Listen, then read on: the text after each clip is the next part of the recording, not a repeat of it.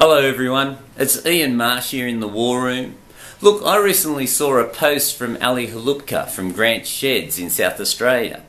And I have to take my hat off to them. That couple, Danny and Ali, they are one of a kind. They are true Aussies. But their post was so good and it really touched a nerve. I really appreciated the time they took to put that up there.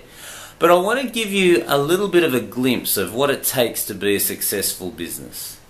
You see, if your clients know that you care about them, if they know that you actually have their interests at heart, they then respond and then they trust you with their business and they want to do business with you. Because it's not a matter of you trying to flog things to them. It's a matter of them going, you know what? We trust these individuals. We like these individuals. We know them. They're like part of the family.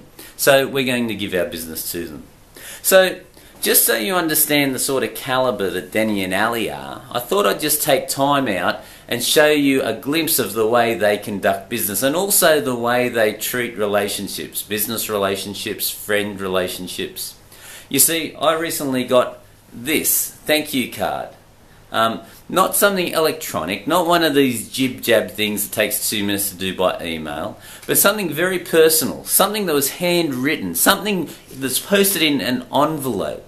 And it says, let me quote, thank you for another wonderful business school. It was awesome.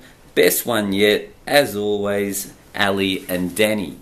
Now, you know, something like that actually shows that they care, and things like this make it worthwhile for Mal and I to get out there and share everything that we have with our students and teach them what we know, because they are real, true, they're friends, they're great clients, and they are master marketers in their own right now. I tell you, I'm so proud of the work that they do. But I just wanted to let all of you know to take a leaf out of their book. See, they genuinely care about their clients. And when they showed them how much they cared, that was the turning point in their organisation. And I hope it's the turning point in yours. So take care for now. Thought I'd show you that little example of customer relationships and the power that it has.